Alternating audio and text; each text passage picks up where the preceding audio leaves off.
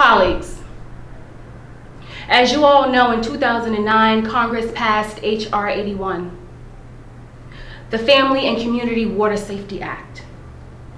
This stemmed from high and deadly levels of lead being found in drinking water in underserved communities all across this nation.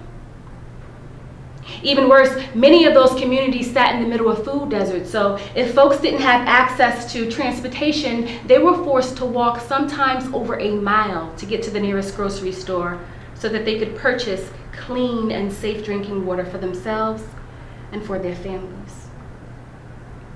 So naturally, when they heard their state and federal government officials say that there was no reason for concern as it related to lead in their drinking water, they chose to believe them. They chose to trust them.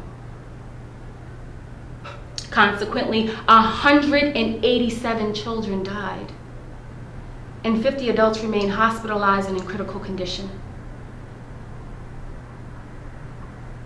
Amongst those dead children was my 4-month-old daughter, Emma. That's the reason why I ran for Congress, and that's the very reason why I stand here before you today introducing H.R. 911, the Safe Water Accountability Act. Not only will this bill echo many of the same proposed amendments in H.R. 81, but it will hold state and local government officials accountable for exposing their constituents to lead-contaminated water and for covering up reports that tell the truth about high and deadly levels of lead found in their drinking water. So I stand here before you today with high hopes of bipartisan support. And I ask that you stand with me in holding our appointed leaders accountable by voting for H.R. 911.